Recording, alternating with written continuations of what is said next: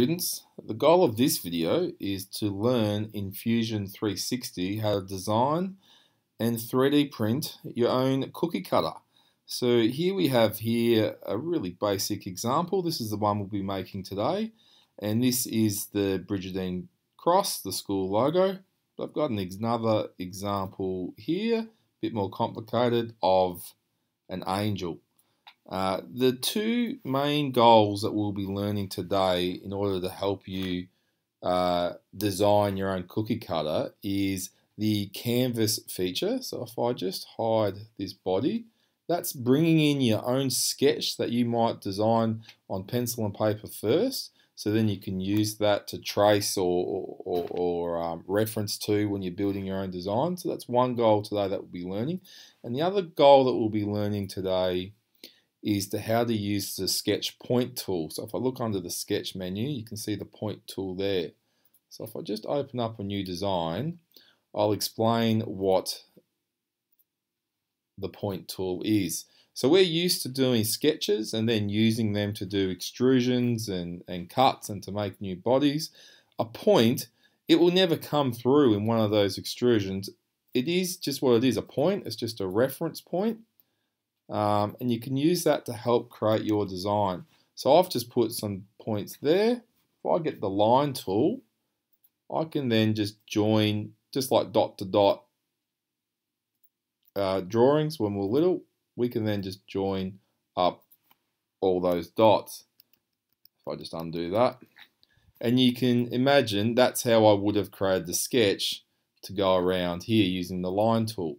If we want to do something like the angel example, rather than using the line tool, we're going to use the spline tool, which is a curved line that just goes through a series of points and always remains tangent.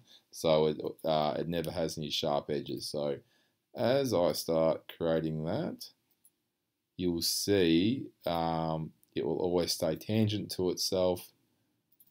There we go. And of course I can edit these as I like. And the great thing about points, you can even add dimensions to them. I'm not trying to do an angle. There we go. So you could do a dimension like that. And the other thing is these handle lines. So I'll click there and you can change the angle of the tangent line as well. Okay, so that's points. So let's start a new design. And what we're going to do is go through how to create this cookie cutter here of the Brigidine cross. So the first thing we need to do is to bring in that canvas, that drawing I did, that design on paper that you always do first. So that's go to Insert up here. This will be the first thing you do, and then the Attach Canvas feature. First thing it's going to ask is what face, what plane do we want that on? That's the plane I want to work on, so I'm just going to select there. And then it's just a matter of selecting the image. So just browsing to the image, and it's going to be the last one I use. Yes, that's the one we want.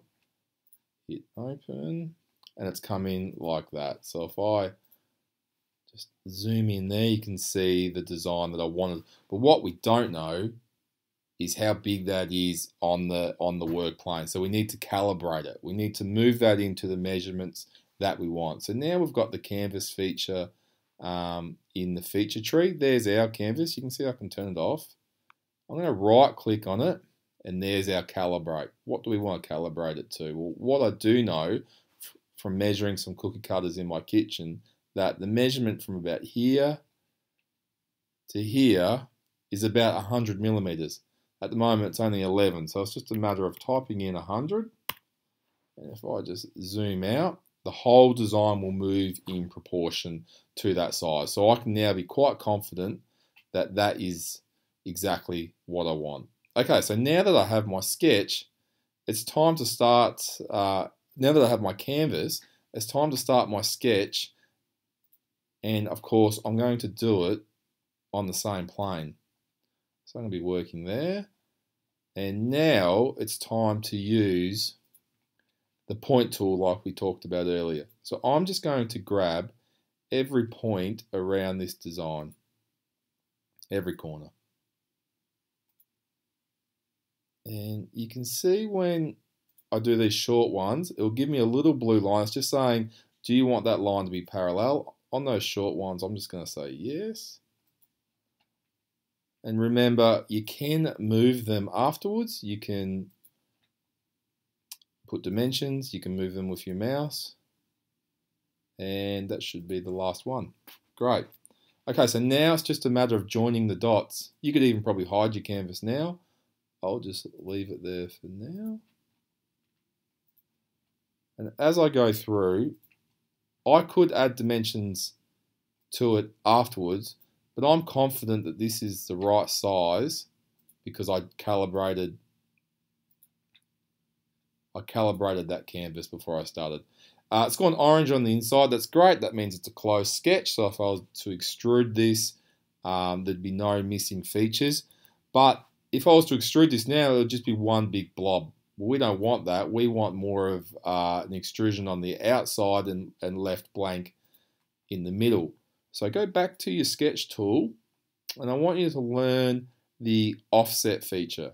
So offset being, if I was to select this, it will say, we'll draw you in the same sketch, but offset a certain measurement. And currently it's saying we're going to offset 1 millimeter onto the inside.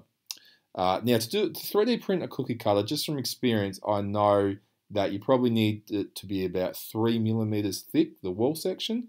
And this red line is currently on the inside. I want to go on the outside, so I'm going to put -3.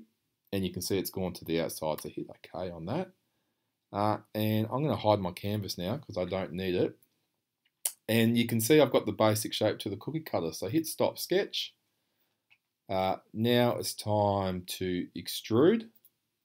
We're not going to select the inside, we're going to select that gap in the middle.